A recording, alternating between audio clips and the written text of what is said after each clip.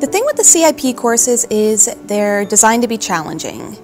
After you enroll in a course, you need to set aside the time to familiarize yourself with the material and study for the exam.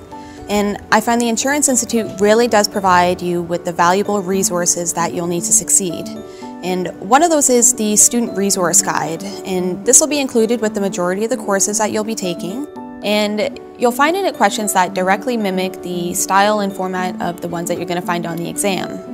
Now, you'll also find in the Student Resource Guide study objectives at the beginning of each of the chapters. I like to go back to these after I've read the chapter, I've done the practice questions, and then review them just to make sure I really know the material. You can also look online for additional study aids. The Institute's website offers sample exams and, for some of the courses, online tutorials. So now that I'm embarking on my last and final CIP exam, I have found that using these resources have really helped me to succeed in the program.